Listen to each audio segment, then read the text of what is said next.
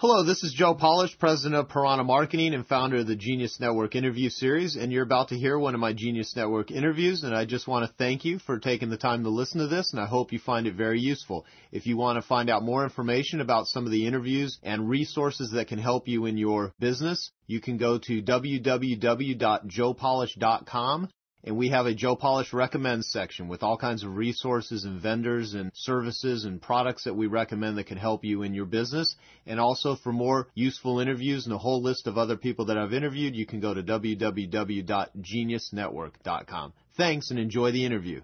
Hello, this is Joe Polish, president of Piranha Marketing and founder of the Genius Network interview series. And today I am going to be doing an interview with one of the brightest human beings on the planet, Dr. Nathaniel Branden. I'm going to read you a little bit of his bio just so I don't leave anything out. It could be way more than I'm going to say, but this guy is quite an amazing individual, and I'm very happy to be doing this interview right now. Can you hear me okay, Nathaniel? Perfectly. Wonderful. Okay, so who is Nathaniel Branden?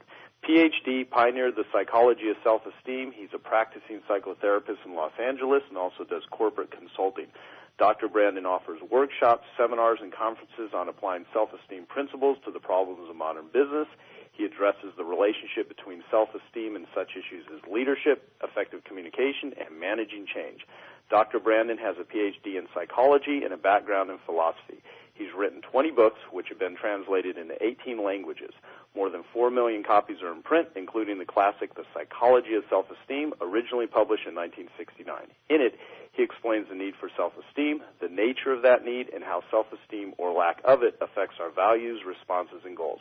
His many books, including Honoring the Self, The 6 Pillars of Self-Esteem, The Art of Living Consciously, and a personal memoir, My Years with Ayn Rand.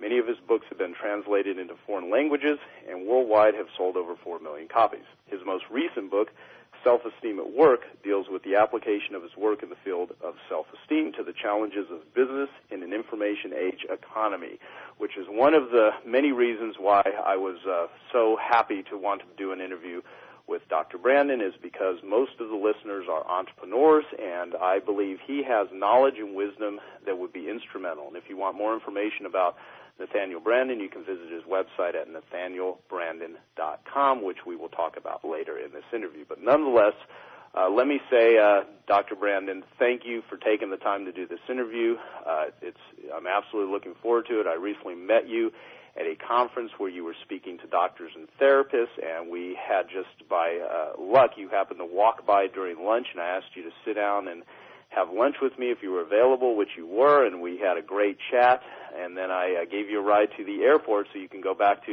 your home in Los Angeles area, and here we are now doing an interview. So anything that I didn't say about you on the bio that you think would be important for the listener to know before I start asking you some questions? The only thing I can think of is that I have clients, both personal and corporate, but not confined to my office, but the majority of which are from people around the world, and the consultation is via the telephone. Wonderful. So you spend a lot of time talking to people all over the world because now... On the telephone, yes. Great. Well, you know what, I'm going to encourage people, before we even get any questions, if you've not read any of Nathaniel's books, absolutely go out and do that. The book Taking Responsibility is one of my favorites. The Art of Living Consciously is great. And so there's so many different areas, Nathaniel, that I could ask you about, but I'm just going to really just ask you some that I think would be most applicable to our listeners to get a real good understanding of what you know and how it would apply to their life. So, ready? Yes. Okay. So now you're referred to as a specialist on self-esteem. So I'd like to ask you, what is your definition of self-esteem and why should we care about it? Self-esteem is our experience of being able to cope with the basic challenges of life and as worthy of love, respect, success, in a word, happiness. Think about it this way. If we knew someone who, whatever his other assets or virtues might possess, if we knew such a person who basically felt, who am I to know? Who am I to think? How can I be expected to manage this change? Nobody told me about this in advance. We would recognize that the person involved has got a self-esteem problem. Right. Or again, if a person communicated that they felt they don't really deserve to be loved, or they don't deserve to be happy, or they don't deserve to be successful, there again surely it's obvious that you're talking about a self-esteem problem. So the two elements that I talk about, which we will call self-efficacy and self-respect, capture both sides of the aspect of self-esteem. For example, by self-efficacy I mean confidence in our ability to think, confidence in our ability to respond appropriately to the challenges of change, confidence for our ability to cope in general with the core or the basic challenges of life. And second, self-esteem entails the idea of feeling worthy of happiness, worthy of love. The tragedy of so many lives is they may have the talent, they may have the skill, they may have everything to succeed, except one fatal thing is missing. They feel they don't deserve it. They don't feel not worthy of it. And therefore, they self-sabotage, self-destruct. Well, I was going to say that for these reasons, I condensed the whole issue into that one sentence. Self-esteem is the experience of being competent to cope with the basic challenges of life and as being worthy of happiness. Why is it important? Because if you don't understand clearly what the target is, you're not going to hit it. One of the reasons why psychologists have great difficulty teaching self-esteem is because too many of them think they think it's a feel-good phenomenon. They think, I feel good about myself, it's because it's a good self-esteem. If I don't feel good about myself, I got bad self-esteem. It's nowhere like that. It's not a high that you get from a drug or a love affair. If somebody told you that, made you a compliment, so now your self-esteem is gone through the roof. That ain't self-esteem. It can be a pleasurable feeling. Lots of things can make us feel good that don't necessarily have anything to do with self-esteem. So I might get a new car and really love it and love driving it, and it makes me really feel like I'm on a high when I'm driving it. That doesn't mean that it gives me my self-esteem. What gives me my self-esteem is more likely to be the mental operations that I performed in the context of my work that permitted me to buy a nice car. Right. So I'm happy to say, while there's a long road ahead, based on the emails that I've received from my electronic world, more and more people seem to be accepting and signing on for my definition of self-esteem and admitting that it really does cover the issue more comprehensively than any other currently available. In the history of psychology, there were people who tried to make self-esteem an issue just of competence or efficacy at one side, or others who talked about worthiness the other side. I'm the first person to have ever brought the two together into one unified theory of self-esteem. Why that area? Why did you choose that area out of all the different? I mean, you obviously have quite an expansive career, but why self-esteem? I began to have a private practice very, very young in life. I mean, today it would be almost impossible. When I was 25 years old and working on my degree at New York University, I was already had a few patients, and I was always interested in what is it that the patients are doing right when they are growing in self-esteem, and what are they missing or failing to do right when they are falling in self-esteem. And it became like an empirical question. I felt like a detective trying to learn that one of the key issues that either result in self-esteem growth or diminishing. And out of that came the idea of the question, what the heck is self-esteem exactly? And then you just think about it, and you be aware of what context in which you use those words. And after a while, you begin to realize what you're talking about are these two issues. The issue of self-efficacy and the issue of being worthy and not unworthy or undeserving. It's simply an issue of paying attention to your clients, listening to what your clients tell you, watching their behavior, and seeing those. If there's a significant difference in how they operate in the world, that difference relates quite often to the level of their self-esteem. And so you put all this together, and you arrive tentatively at the definition that I proposed, but then you start looking for exceptions. And in several years now, since I first put the definition into play, I guess it's more like 15 years now, I haven't been able to find any exceptions to the general idea that I put forth. Yeah. Now, can I ask you a question about worthiness? Because it's you said that people feel worthy or unworthy. When someone feels unworthy or worthy, is that per se a choice? Is it because of something that happened to them that they're doing or not doing? I mean, certainly I'm not a psychologist by any means. Well, for example, one of the first questions I'll ask a new client is, did you feel loved by your mother? Did you feel loved by your father?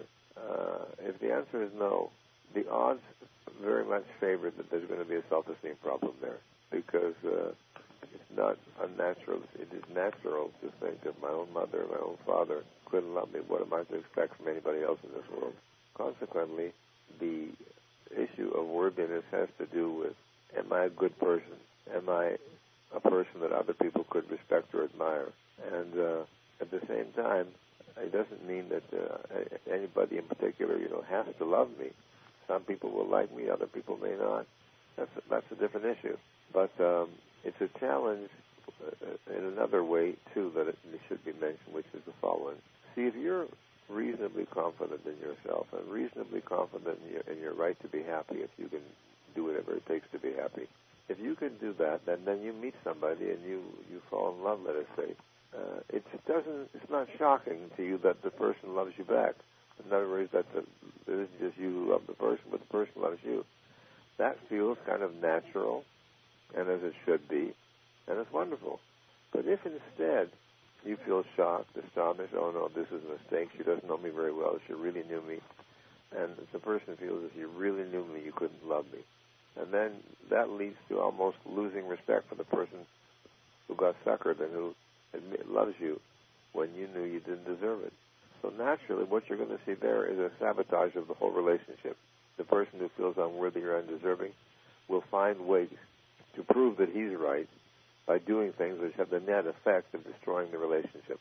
So would it absolutely be a true statement that you would not be capable of loving another human being if you don't love yourself? In the full sense of love, I would say that's correct. I would say not that you can't need the other person, not that you can't admire the person on the other way, but if there is no sense of one's own value, I can't even imagine how such a person could negotiate a successful marriage or a successful relationship. You see this all the time. People who are afraid of being alone, afraid of being abandoned, afraid of being left out, who do things which would increase the probability that they will be left out because they turn people off by maybe too many self-deprecatory talks or referrals, or too many self-deprecatory statements, or too much jealousy, or too many endless demands for more reassurance that you really love me.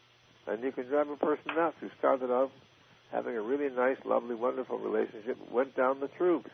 Why? Because one or both people didn't really feel that happiness was their birthright. There are people right now who are listening to this conversation, listening to my voice, know exactly what I'm talking about. Oh, yeah, absolutely. Now, just so I can make a distinction here, sure. I think it's really important for all human beings to not only focus and understand this message, what you're talking about. A lot of people that are listening, because they're business owners, that a lot of maybe never even visited a therapist or pursued any sort of development in this area.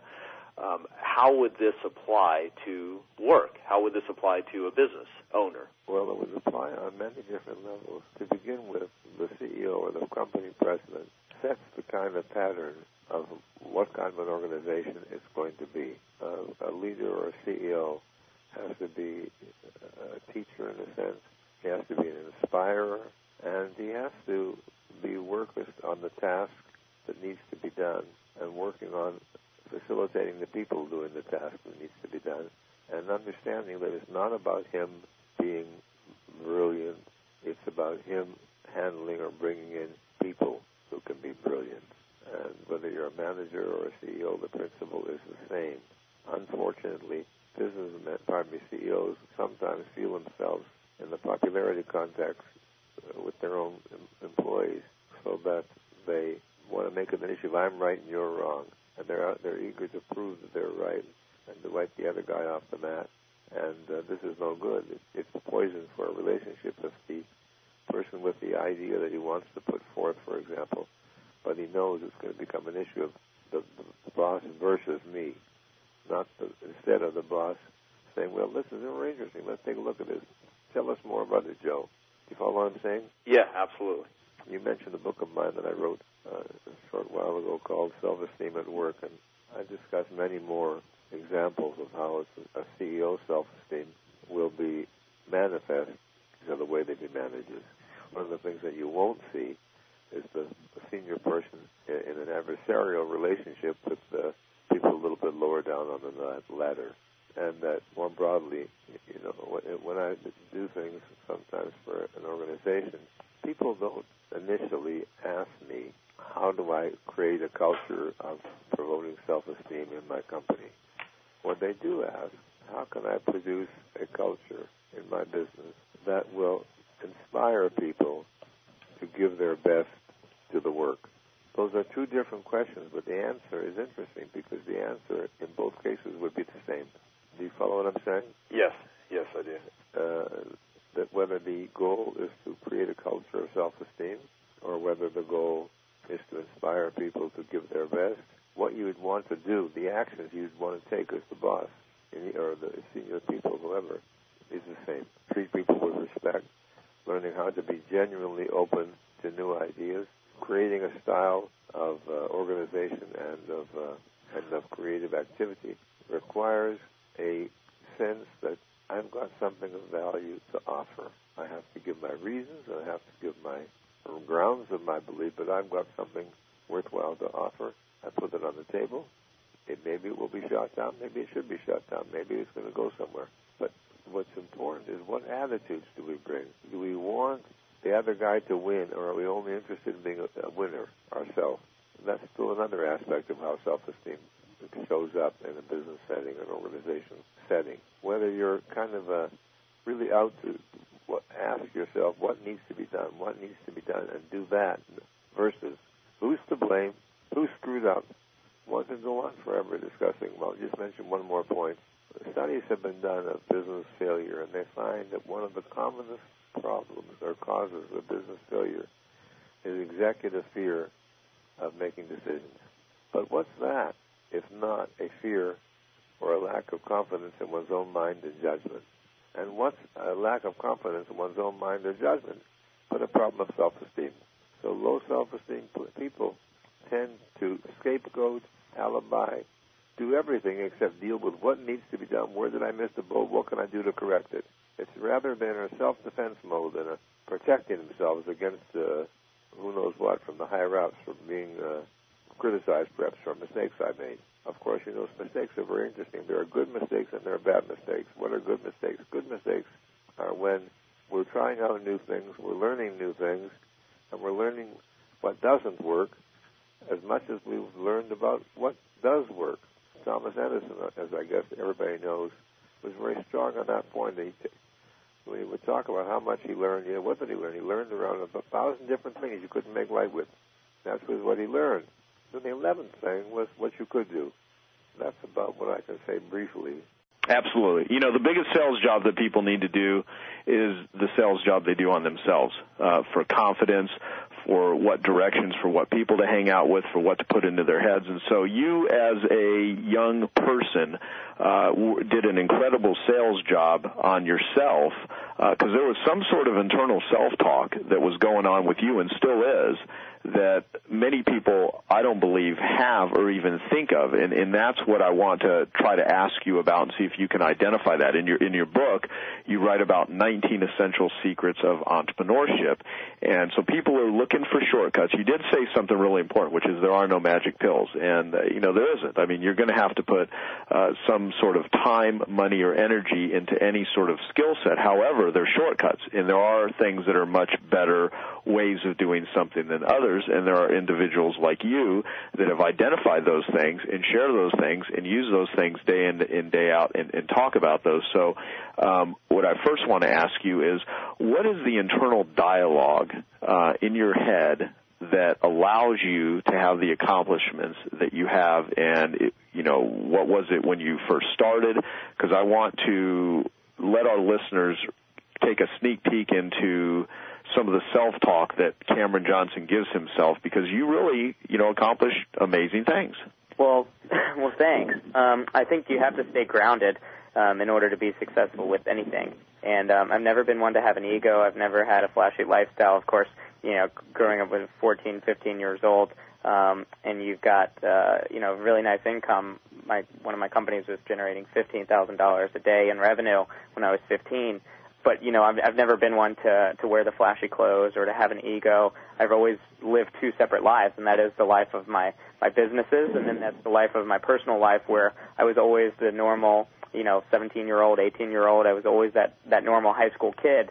And I think you have to stay grounded, and you have to really realize what's important. And that's kind of really helped me. But I've also had kind of an open dialogue with myself. I've got a great relationship with myself. We talk frequently. No, but seriously, what I guess... You're a visible friend on your shoulder. Exactly. No, but this is really important. I mean, it may sound weird to people, but I think, how you feel right now is exactly based on, the direction you're giving yourself. Well, I always had kind of a big debate whether or not I should, put my entire story out there and to write a book. And, I really said I need to make it less about me so much in that I don't need to, question why I'm writing the book, because the only reason I would even consider sharing my story is to try and inspire others, if that makes sense. Yeah, well, I think any really true successful people, and when I think of a successful person, I mean, money is one form of success, and in the business world, it certainly is a scorecard, and if your endeavor is to start a business and make profits, then the better you assemble that business to do and accomplish that objective, the more successful, quote-unquote, that business actually is.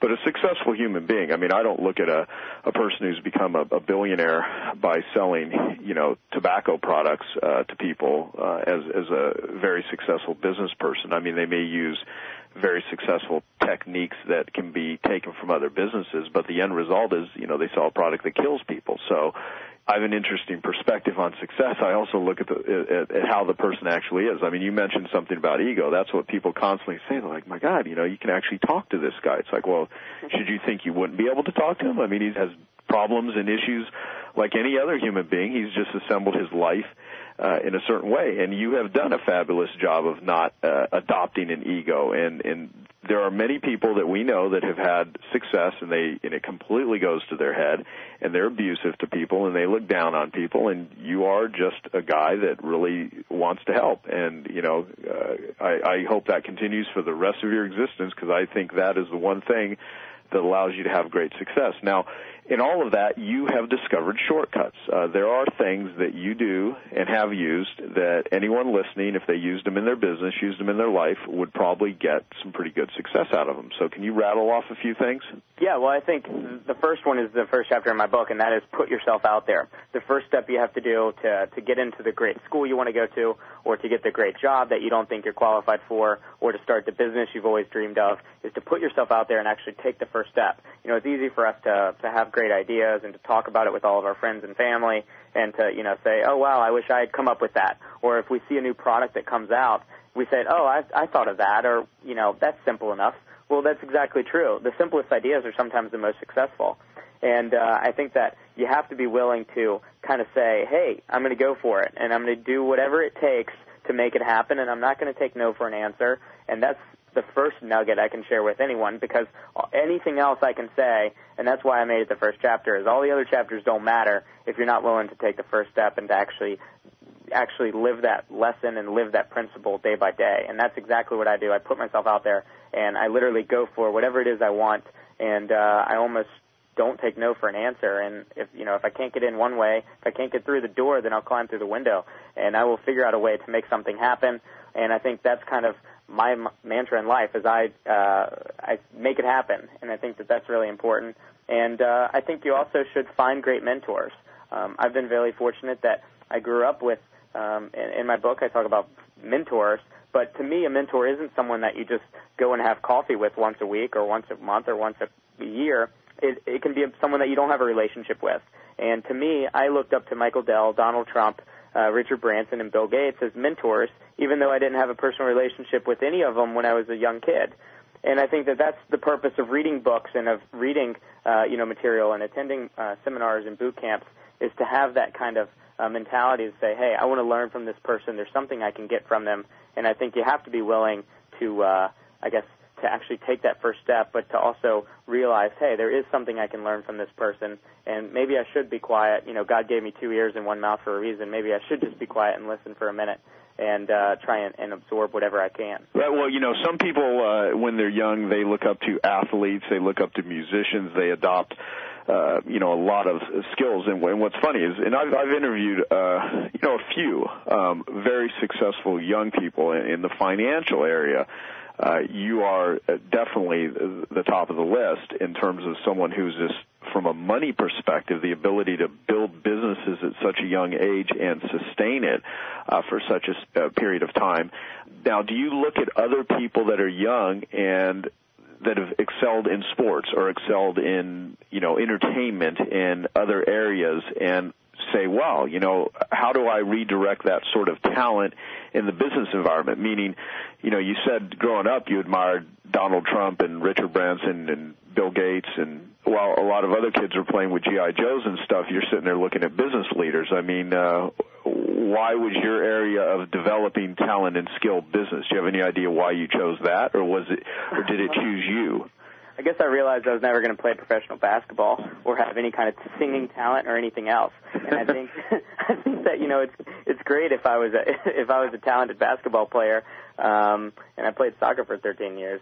But if I was a talented basketball player, then I probably would have looked up to some of those athletes and wanted to be just like them. But I realized that, hey, that's not going to happen. I'm probably going to be in the business world like 99.9% of everyone else. So maybe I should start learning about maybe getting a job or starting a business or kind of living on my own or saving money, because I felt like, you know, those are things I could actually control. I can't control that, you know, I'm 5'8" and I'm not 6'8", so I'm not going to be able to play basketball. And I feel like that, you know, maybe that has something to do with it. But when we go back to egos for a second, and people say, wow, look at Cameron Johnson, he's a successful young person. And I think this is also one reason why I don't have an ego, is because I'm always holding myself to a much higher standard. So while someone else might look at, you know, my different past in my history and say, wow, look at what a success he is, to me it's just my life, and that's it. That's what I grew up with. That's kind of what I know.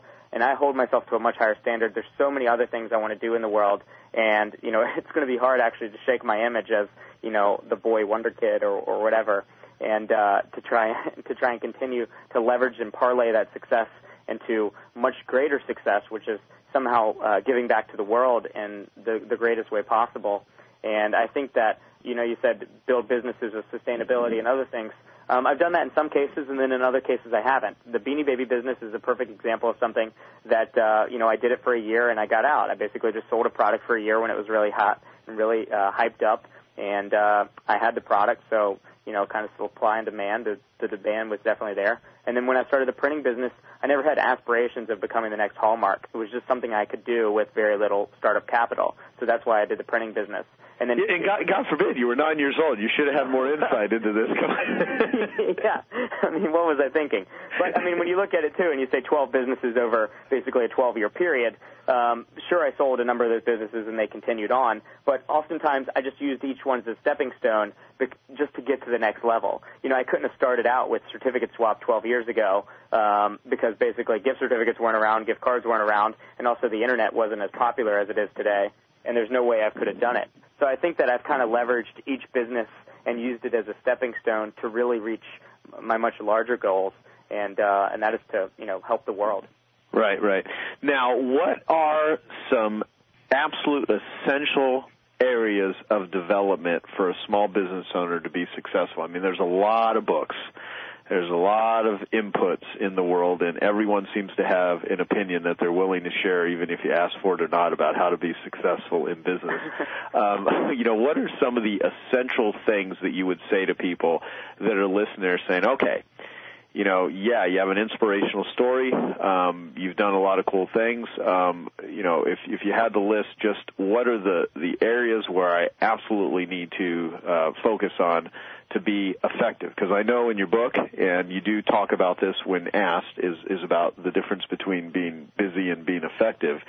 And what I wanted you to, if you could, distill some of the things, traits, characteristics, activities that are absolutely essential to being a success as an entrepreneur. Well, I think one thing right off the bat is to surround yourself with great people. I think that there's so much we can learn from having great people around us.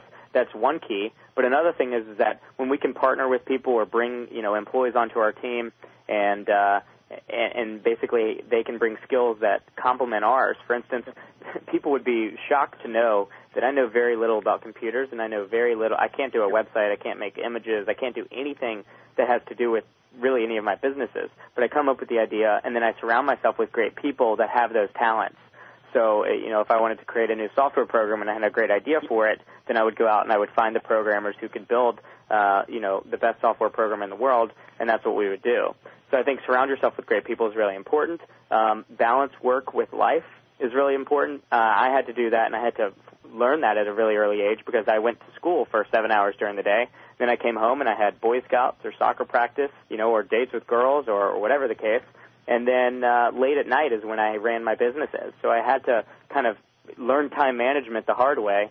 And I think you, Joe, and I are both in a program strategic coach that helps entrepreneurs balance their work with life because, you won't be successful in either if you can't do that. And another one is, I think, just as a business lesson that I talk about pretty frequently is adapt or die. I think that companies need to always be adapting to their customer needs and also their competition, or the business will die. So you have to always be changing because even if you're in a market that doesn't have competition now, you will, whether it's in 3 months, 6 months, or a year from now. You need to always be ready. You need to always be improving your products and services so that your customers hopefully will always come back to you. Okay, let's go deep on adapt or die. When do you call it quits? What are some warning signs or at least some clear indications that, I want to make this thing work, but it's just not working, and the amount of effort, the amount of grief, the amount of capabilities that I'm lacking or whatever. Because, people start businesses every day. Many of them, most of them, fail because they go into them without the right capabilities, without the right investment, without the right selling and marketing skills. When is it time to cut your losses and get out? Well, I'll add something to that, too. A lot of people start businesses for the wrong reasons. So regardless of product, the market or their own capabilities, a lot of people just start a business because they want to be rich. They want to have a nicer house, a nicer life for themselves, and that's commendable. But if you're not starting the business really to help others, you're not going to be rewarded, and you're really looking at it short-sighted. So I think that you have to be willing to start the business for the right reasons. But how do you know when to sell it, when to close it? I don't think there's I know there's not a method to my madness. I simply basically get bored with an idea or come up with a new idea that I think is much greater, and I can take part of the capital from that business and invest it into something that's larger. That's kind of what I did. And each business was kind of the stepping stones or the foundation for the next business that was a little bit bigger, and, they grew over time. But I think when you're not passionate about something, you're not going to be successful with it, and maybe that's the time you should look to sell the company, to close the company if you can't sell it, or to maybe have partners buy you out, or to have someone come in and run it so that maybe you can remove yourself from the business. You still own it, but you can remove yourself and you can focus on what you're passionate about, and then you can maybe have 2 successful businesses. Let's talk about that whole subject of do what you love and the money will follow sort of thing. I had a mentor who was kind of a pretty cynical, negative guy, very smart, but he used to say things like, that whole do what you love and the money will follow is a bunch of crock. If I could, eat pizza and watch football and sit on a hammock all day and make money, I would, that's what I love doing. So, I just haven't figured out how to make money doing that. So I have to do other things for money. And, so I would, of course, that when you're listening to someone that you heavily respect in one area, you can tend to, take it too far and believe that they're legitimately right, and there is no such way to love what you do and the money will follow. And then I get introduced to people like Dan Sullivan, who really talks about, unique ability and something that gives you never-ending, excitement and energy, and you like doing it, and the more you do it, you get better at it. And for instance, take these interviews.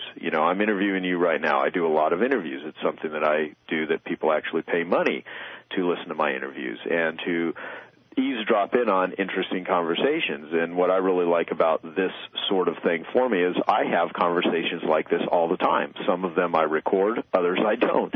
And I consider this a conversation with a very smart person that I'd want to be talking to and asking them questions anyway, because that's how I learn things. It's interesting to me. I love it. I do it even if I didn't get paid for it, yet I still get paid for it. And that's an example of doing something you love and, building a business around it. So what are the ways that you would encourage people that are in a job they hate? They're in a business that just causes them grief, and they're reading, books about the law of attraction and being positive and this and that, and it just ain't clicking for them. What do they need to do in order to make it click?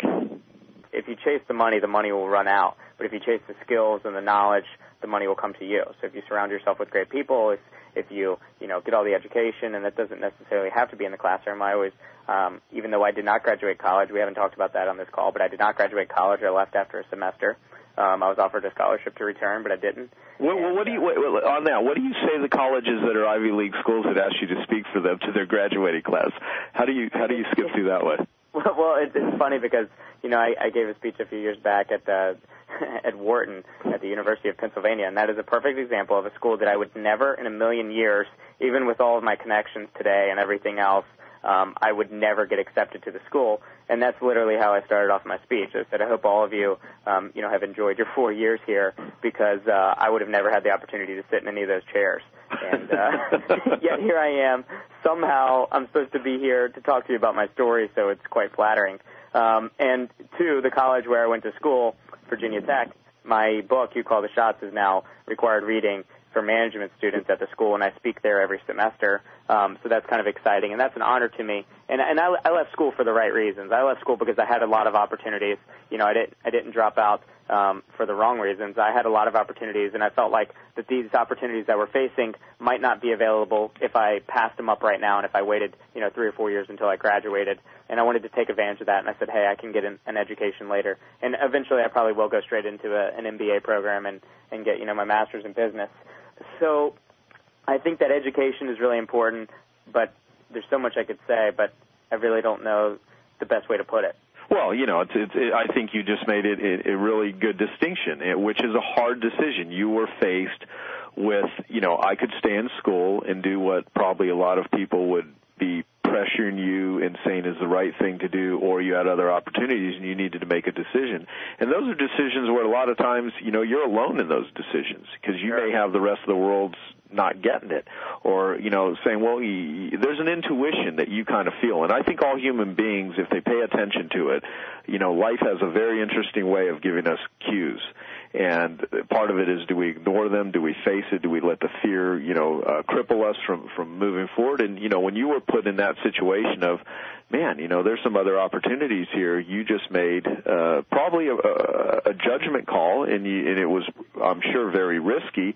However, there was a voice somewhere inside your head that said, go for it, because this may not be around, and you've leveraged that. And I think that speaks volumes about if people want to see the method to your madness. You said an interesting thing. There really isn't a method to my. I think there's a method to everyone's way, and I think most people are not even aware of it. And I think sometimes that's what's so great about asking people questions, is it reveals things about what they do and how they do it and why. And I think that's where real learning comes from. And I think that too. All of my decisions. I attended a boarding school for freshman year and part of my sophomore year in high school, and I said to my dad, it was an all-guys boarding school, I said, Dad, I want to come home. All my friends are getting cars, girlfriends are serious. I'm at this all-boys school where cars aren't allowed, and also I couldn't even have internet in my room, so you can imagine how that was difficult managing internet businesses. And I said, I want to come home. And he said, the only way you can come home is if you reimburse me the $25,000 tuition. I know you've made some good business decisions in the past. I hope you'll think long and hard about this one. And I said, Dad, I'll pay you back the $25,000 if you come get me. And I wrote him a check, and I was 15 years old. And I came home and I graduated from the high school where, I would have attended here with all of my friends that I grew up with. And a message that I always share with people is make your own tough decisions. I've never been one to just try and take the easy road. I could have just stayed in college and taken the easy path, but instead I left college and I wrote a book, and I've literally traveled the world in the past couple of years trying to spread the message of entrepreneurship, but more than that, just spread the message to young people and to small business owners. Hey, go for whatever it is you want in life. It doesn't have to be starting a business. Whatever it is you want, and sure, the money will follow, hopefully. But that's kind of my thing. And then it's something else I always say. People ask me, do you ever regret any of those decisions? And I say, no, I never had a regret about one decision I've ever made, because you can't do anything to change it. So, how would my life be totally different if I had graduated that boarding school and then I got into maybe an Ivy League school or a top college university? I don't know. Maybe. Would it have been better? I don't know. Maybe. Might have been a lot better. Doesn't matter. I can't change it, so why worry about it? Yeah. Why business? Why do you like business so much? Why is it exciting to you? Well, look at all of the people in this world that work in business, whether that's working for someone else, whether that's working for an office.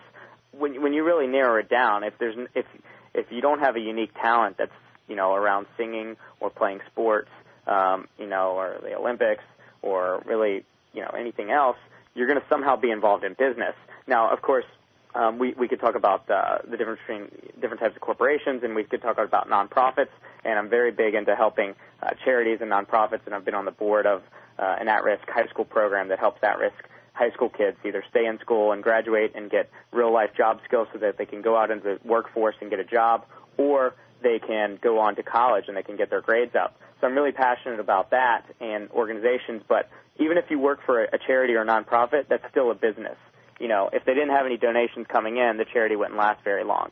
And the marketing techniques that apply to a for-profit business also apply to a nonprofit charity. So I think that that's really important, that when I say, we're almost all in business, I'm including, charities and nonprofits and everything in that. And basically I kind of just realized when I was really young that, hey, I'm probably going to be in business. I look at my dad. He had a Ford dealership and still does, and he has 150 employees, and all those people there are in business. Even if they're maybe a mechanic or a service writer or a salesperson, they're all around business. So I said I need to develop my own traits and develop those skills, and once I develop them, no one can take them away from me, and that's my unique ability and my unique advantage. You've met some incredible business mentors. You've always been a student. You're always wanting to learn things. I love that. I think it's one of the biggest attributes of successful people is they realize that, there's always someone out there that has a new take on something. There's always ways to innovate. There's always areas of improvement, and just the natural curiosity that comes with the desire to read and learn and just develop skills is half the battle of having skills, is just the wanting, the desire to go out and get it. So what are some suggestions that you would give people on simply learning to be a better entrepreneur? Because I fortunately am in a position to where I can read your books and stuff and talk to you about business and areas here, but also we've spent a lot of time, we've gone on vacation together, we've, hung out a lot, we've had a lot of private dinners and lunches, and I see what goes on backstage, and you're truly, you have this definite desire and inquisitive curiosity to always go out and learn new things, and so you work hard at it, and you do it, and you're good at it, and you meet incredible people. So what are some of the suggestions you would have for people? I would almost consider myself a knowledge junkie. Even like businesses that I would never consider starting myself, I'm always asking questions to those people that own them. And, when people come up to me, even whether they're in high school or whether they're 40 or 50 years old, and they say, hey, I want to start a restaurant, and I'd say, okay, well, have you ever worked in a restaurant? They'd say, no. And I'd say, well, that would be the first piece of advice I can give you to starting a restaurant, would be to go and work in one, learn every single thing you possibly can, and then you may, first of all, realize that, no, you don't want to start a restaurant, and that's probably the worst business you could start as far as, success or failure rate.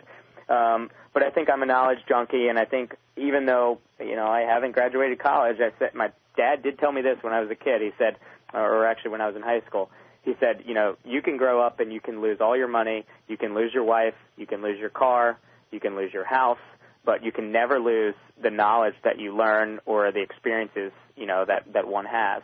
And that kind of set in with me, and that made the decision to leave college that much harder. But then I kind of said, I can get my education in the real world. A lot of my experiences already trump, anything I could learn here in the classroom. And I think that that's kind of, we're only as good as our own kind of, if you look at your brain as a muscle, if you want to get stronger, you go and you work out. If you're Michael Jordan or Tiger Woods, you have a coach. Successful business leaders also have coaches, and they also surround themselves with people that maybe complement their skills or they can learn from. And anytime I meet someone, millionaire, billionaire, someone that's just starting, I try and learn everything I can from that person. And they may look at it as that they're learning something from me, and wow, I appreciate it. But no, that's not the case. I'm trying to learn everything I can about their business and about them, and that's really what excites me. Yeah, well, you've now been put out there as a coach and a mentor and an advisor, and you get more requests to have people ask you to speak to them, to address large audiences and tell them what you do and how you do it. And more people want this than you physically have the time to do it, so you have to obviously be selective in who you train and teach, and so that has actually put you in the position of publishing books and creating information, knowledge products and things like that. If you had some suggestions for people listening on how you have best learned things that have been beneficial to you, what would you encourage them to do? How many books do you read a year? Do you have any sort of idea of, have you ever looked at the way that you educate yourself? I think that's interesting. I've learned a lot of my skills growing up. I learned by doing. I learned about the C corp versus an S corp, not from a classroom, but from an attorney, because I needed to set up my first corporation when I was just a little kid. So I learned a lot of these things by doing, and I learned a lot of them the hard way. Marketing and advertising, especially, as starting out, it cost me thousands of dollars because I didn't really know what I was doing, and that's why I said, hey, there's got to be a better way, and that is to maybe read a book from someone that knows what they're talking about, because I certainly don't know as a 12 or a 13-year-old, and I tried to pick up all those skills along the way. How many books do I read a year now? I try to read as many as I can, but I'd be lying if I told you I read more than one or two a month. And I think that I try and still stay sharp on my game. And I know there are plenty of people that read many more books, many people that read a book or two a week, and I wish I could do that. It's just I don't have the ability and to sit down and do that. And normally I read when I fly. So I knock books out when I'm on planes, or I'm knocking work out when I'm on planes. So I'm kind of a knowledge junkie, like I've said a couple times, but so much today it's more from the real world and more from the relationships that I've created and from the people I've met, trying to learn everything I can that way, and to also learn, through seminars. And when I've spoken at your seminar, the past 3 years, which has been an honor, and I thank you. But I also have learned from all the other speakers that are there. I'm just there to share my story and to share what I know. There's, half a dozen other speakers that are going to share their story and what they know. So I learned from that, too. And I think that's kind of really powerful because you're actually there. And, of course, too, I get to meet the people, which is great.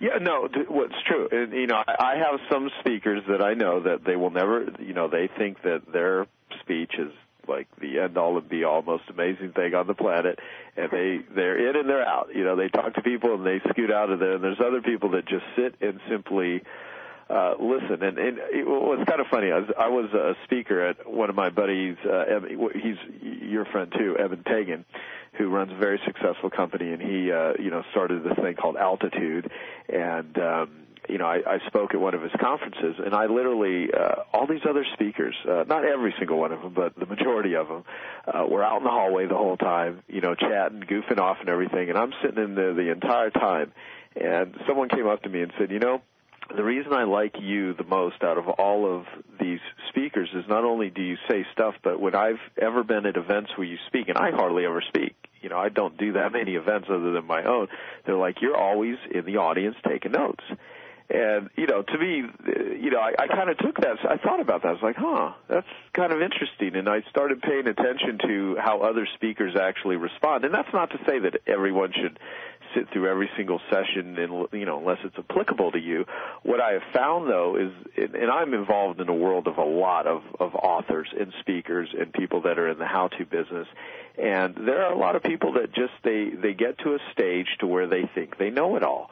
And they don't, because they're not students anymore, and they kind of shut off the need to learn, and they just get into the talking mode. And it kind of has a lot to do with what you said earlier. You know, you got two ears and a mouth for a reason, and some people literally plug up their ears to education. And I think it's one of the most detrimental things for moving forward. Whenever I'm in a bad position, you know, there's a book somewhere, there's a person I could talk to, there's some message that my brain could benefit from by hearing it, as long as I have the desire to listen, and as long as you're open-minded, and that's what's critical. And so the thing that I really want to convey, and you know, obviously the reason I'm asking you about this is it's great to have you convey it from your perspective, is that if you're out there right now and there's any area of your life or your business that you need handled, there's a way to get it handled. And it may not completely solve the problem. What you may identify through asking, through reading, is that, you know, this is kind of like the serenity prayer. You know, God grant me the serenity to accept the things I cannot change, and the courage to change the things I can, and the wisdom to know the difference. And there's a lot of things that can be changed if you simply pursue it. You know, like your first chapter. Just go for it. Go and do it. And there's other things that they simply can't. And so anyway, I think you're right on. Probably that nugget right there is people first have to just realize, and a lot of people too won't admit that they, you know, even have a problem, or that they even, you know, need to change. And maybe, you know, of course we see it on the speaking circuit. People think that they kind of know it all. For me, when I'm out there on the speaking circuit, I'm just a 23-year-old kid. I look up to all these other people, and you know, they might think my story is interesting, but I think their story is interesting. And I always look up to these people, and that's why, too, I think you're the most brilliant networker I've ever met, but I think I'm a really good networker because I don't just meet people, but I actually carry on the conversation afterwards. And there's actually, you know, a method to that madness, because, you know, maybe down the road I'll be able to help that person out. Maybe down the road they'll be able to help me out. And I think that that's kind of a two-way street, and it opens a dialogue. And that's why I'm always meeting new people. And I try to surround myself with great people and with people smarter than me. And I think that's the key to success. Yeah, you know, David Ogilvy, who's one of the greatest advertising minds that ever lived, wrote a fabulous book called Ogilvy on Advertising, and just a very smart guy. And you know those little Russian dolls where you open them up and there's a smaller one, and you open that one up and there's a smaller one, and there's a smaller one? Well, my friend Lisa Wagner gave me one of those from Russia, and at the last coaching group that I did, I made an example. It's something that David Ogilvy would do. He would pull it out with you know, people that he would hire, and he would explain that, you know, if you can either be a company of dwarfs or a company of giants, if you surround yourself with people smaller than you, you're actually going to have a smaller company. If you surround yourself with people larger than you, you're going to have a larger company. And I think that doesn't apply just to business. I think any area of life where you always seek out people, you know, that just literally have skills that you don't, and there's so much to be learned. And then the point is this, you know, if there is a secret to your success, one of the secrets is you're always willing to put yourself out there, and you're always willing to go and find people that are smart and leverage that skill, and you're willing to learn from them. I mean, for instance, you're the youngest person ever to enroll in Strategic Coach, which is one of the highest level coaching programs for successful entrepreneurs through Dan Sullivan. You know, I mean, you're already successful. It's not like you needed to do this in order to, you know, be successful. You did it because you knew it would give you an edge, and that's the message I want to get out to people. Like everyone that's even taken the time to listen to this conversation, the mere fact that they even have the desire to listen to this and eavesdrop in on a conversation and hear how you've done it, that is half the battle of being successful, because you're out there doing that. So, you know, it's just the Joe Polish attempt of constantly encouraging people to keep educating themselves, increase the intensity. You know, if that means read more books, attend more seminars, digest more programs, go for it. You know, one of the things people say, well, I can't buy this book because I already have 4 books I haven't read, or I've got, you know, piles of books. Not, you know, my whole thing is like, well, really? So do I. So what? You know, it constantly keeps your mind stimulated, and just that's what works. And there's one cliche that may sound corny that I don't know where I first heard it, but it goes something like this, that not all readers are great leaders, but I don't know any great leaders that are not readers. And it may not be a book. I mean, you may not necessarily read a book. You take our friend Dean Graziosi, who, is a phenomenal entrepreneur. At the time of me having this conversation with you, he's bringing in over $1 million a week in revenue with 5 employees. And he's read less than 6 books in his entire life, because I recently talked him into reading a book. It used to be 5, but, he still is a great educator. He does it through having conversations with people and finding mentors and things like that. So now, having said that, what I want to do is have you kind of give some real specific steps on things that people can do to learn more from you. If they haven't read your book, read your book. What other things are you up to? I mean, and I can also put in a blatant plug for a program that me, you, and Dean, who I just mentioned, actually recorded. But what are some of the ways that people can learn some stuff from you and kind of follow your success track? And because it's just getting bigger and bigger, the amount of fans that you have and people that are learning from you.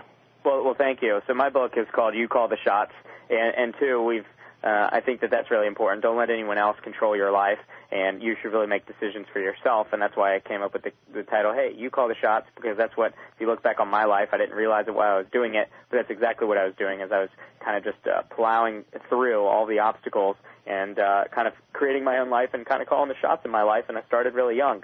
My website's CameronJohnson.com.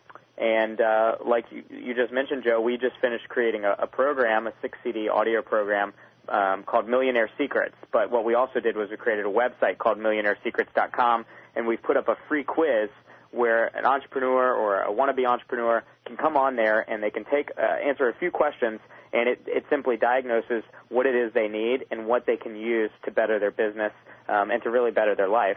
And that's at MillionaireSecrets.com, and we created that, myself, and Dean Graziosi.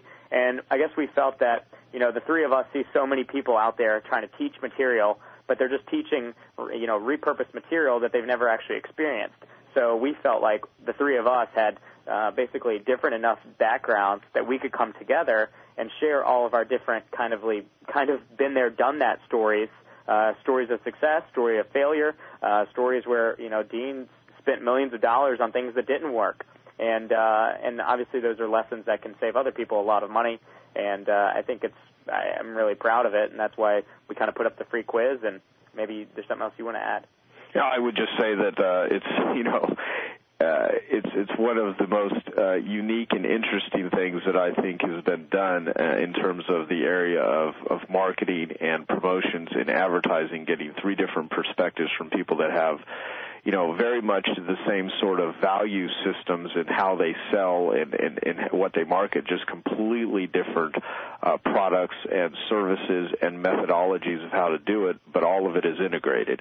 And we've set it up as a cookbook. So, the last thing that people need is to go through very long books that are complicated and complex when they just simply need a solution to something. So just like a cookbook, if you just simply need a recipe, you go to a certain page, you look for what it is you're looking for, boom, there you have it. And so that's what the program has been laid out to do for any particular business issue that we have experience with.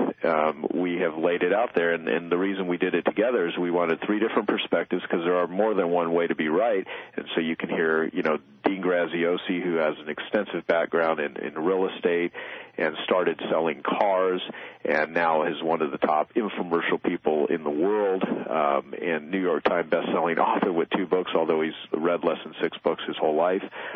It's just a great perspective from people that have really been there, done that. And me, my experience with service businesses, starting off as a dead broke carpet cleaner and learning the skills that I have in order to, build a multi-million-dollar business and more importantly, help tens of thousands of entrepreneurs all over the world with more effective marketing strategies, what I call ELF, easy, lucrative, and fun. And then, of course, you, Cameron, with your 9 different businesses before you out of high school and all the things we've all put it together so people can get a different perspective and take in a very short, condensed, useful, tactical way so you can take that knowledge and go and use it and have success in your business right away. And so, yeah, you have a really cool test on MillionaireSecrets.com. I would encourage everybody to do that just to see the process. It's really a neat way to kind of evaluate where you're at and all that jazz. Now, in terms of if you could only speak to someone for, say, 5 minutes and encourage them with all of your life experience condensed into, look, I've only got 5 minutes to speak with you.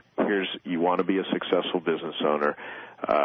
Here's what I would recommend would be some of the steps that you can take to give you the highest possibility of success. Here's what I'd recommend. What would you say to those people? And it doesn't necessarily need to be 5 minutes. I'm just creating that context to further. An elevator pitch for success. Yeah. I think that, if I was just meeting someone and, they knew who I was and they said, hey, I want to start my own business. What can you tell me?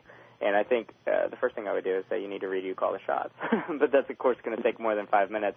But I think it's important for people. I would tell them literally the first chapter and the first step, and it sounds repetitive, but I can't say it enough, is to put yourself out there and to go and actually do whatever it is you want to do. And likewise, if you're thinking about starting a business and you know nothing about it, I mean, that's great, but there's ways to learn and to get that real-life education without having to pay for it. You can go, if you want to start a restaurant, and work for a restaurant. Whatever business it is you want to create, you should have, you should know that business inside out. And I always said, I've got a television interview when I was 10 years old, and I say at the end of the this segment, keep lower prices than your competitors if you can.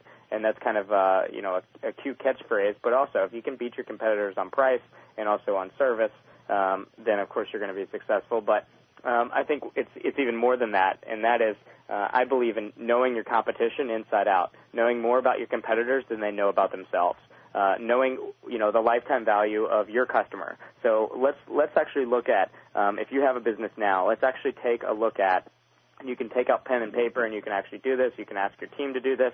What does it cost us every time we turn away a sale?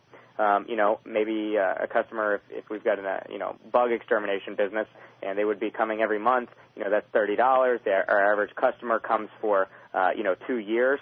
So if that's $30 a month, that's $360 a year. That's $720. So that's $720, of course, then minus out the expenses for the guy to actually come and, spray your house. But that's $720 in revenue that we're going to lose by simply somehow missing a sale or somehow not closing a lead. And when you look at it that way, you can really find money. You can find money in your couch and find money in your business that's not being basically optimized or taken advantage of, and you instantly can grow your business. A lot of people think to grow their business they just need to instantly spend more money marketing or spend more money advertising or get a new, bigger location or to hire more people. And that's not necessarily the answer. Let's look at how you can improve your business without spending any money, because that's the way I had to grow up and do all of my businesses. They all had to be lean and mean, and I had very little capital to work with. And another chapter 2 in my book is start small. And I cite, of course, Dell, Microsoft started small, I started small.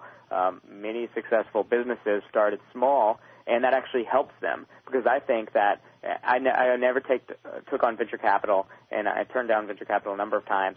And when I was a kid, had I taken on venture capital for one of my internet companies, like obviously many of companies did, I would have failed, because I would have basically had an open checkbook, and I wouldn't have known what I was doing, and I would have spent all the money, and I would have, I wouldn't have done, obviously, the stupid lavish offices with gymnasiums and things like that, and I probably wouldn't have done a Super Bowl ad either, but when you have access to the resources, you basically just take advantage of them, and you actually should not. So that's why I encourage people to start with as little investment as possible. It's also easier to be profitable then, because you have less invested. And when you have less invested and you become profitable sooner, you actually enjoy the business more. The longer it takes you for your business to become profitable, the more you hate it, and the more likely you are to give up. The more likely the business is to actually fail, because it can't make it forever without making money. And I think you have to start small to be successful, but overall you have to just take the first step. Yeah, and you just made a great point about investment. I mean, that's why you look at lottery winners, that the majority of them lose the money, and many of them actually go bankrupt and go into heavy debt after winning large sums of money, because when you give money to somebody without the skills of knowing what to do with it, you can create a very dangerous and wasteful situation. Whereas if you really invest in the greatest asset you have, first and foremost, which is that brain of yours sitting on your head, like you mentioned, your father said they could never take away that knowledge, and you fill that up, you fill up your bank account in your brain with knowledge and skills, then that absolutely is the way that I would encourage people, because I had to figure out how to make money when I didn't have any. And if I needed, the whole saying, it takes money to make money, well, not necessarily. I didn't have any money when I got started, and the more I relied on my knowledge and I kept adding to that, the better. So, my lesson and takeaway from what you just said is a more reinforcement of why I always want to introduce you to my listeners as much as I can. Just be a student. Go out there and be a student and learn and apply, and you can make it happen. So read Cameron's book, CameronJohnson.com. Go to take the test on MillionaireSecrets.com. If anyone wants the program that me, Cameron, and Dean did together, it's pretty freaking awesome. You can get details about it at MillionaireSecrets.com. Watch Cameron. You will see an individual that I believe will become one of the most influential entrepreneurs in the country, possibly in the world. And he's not only going to continue to have great success, but he's going to do a lot of good things in the world. And you'll see that because you do a lot of good things. You fund a lot of charities. You are very good with social entrepreneurism. And it is always a pleasure and a joy to interview you and talk about all of this stuff. Any famous last words? I would just say my website, CameronJohnson.com, like you mentioned. And at the end of the day, be the entrepreneur you want to be and do it for the right reasons. Absolutely. Great. Cameron, thank you so much. It's always a pleasure. And I will just tell my listeners I will always keep you in the loop as best as I can about what Cameron is doing. But you know what? He's probably going to be a heck of a lot more famous than I will. So just pay attention to him and watch what he does and go from there. Thank you, Cameron. Thanks, Joe. The pleasure is mine. Hello, this is Joe Polish. I want to thank you for taking the time to listen to this interview. I hope you found it very useful. Please give me your feedback on all of the interviews that you listen to. I'd love to hear your feedback so we can always deliver a great program for you. Our website is www.joepolish.com, and we also have a Joe Polish Recommends section, so you can take a lot of the ideas and concepts that you hear on my Genius Network interview series and apply them to your business and find vendors and resources. You can go to joepolish.com to find that information and click on the Joe Polish Recommends section. And also, if you would like to find out about more interviews and invest in more useful Genius Network series interviews, go to www.geniusnetwork.com. Thanks, and eat your competition alive.